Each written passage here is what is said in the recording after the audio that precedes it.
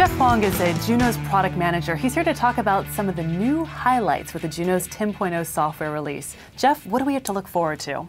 Well, first I want to give a little plug about Junos 10.0. It's the 44th on-time release. Juniper has a really good track record of on-time software releases, so I always like to keep that tally going. Very nice. So we have a lot of new features in 10.0, too many to list, but some of the highlights are link aggregation support for multi-chassis MX and also interface ranges. And how do those two specific highlights really benefit the customer in new ways? So in terms of the link aggregation support or lag support for multi-chassis MX, we've had the ability to configure lag before, but now we can configure lag across two separate MX chassis. This really gives a lot of flexibility to our customers in terms of how they design and deploy their network.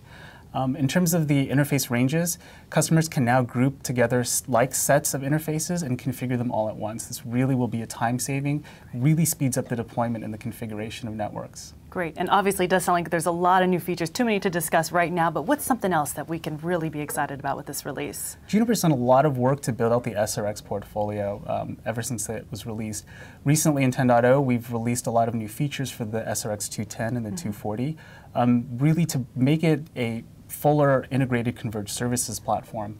So some examples would be we've added additional ALG, so we're really building out the security functionality in this device. And we've also added voice over IP support and wireless 3G. So we're really doing a lot to enhance its functionality as an integrated converged services. And I know people are going to want to know more. Where can our customers go to find more information?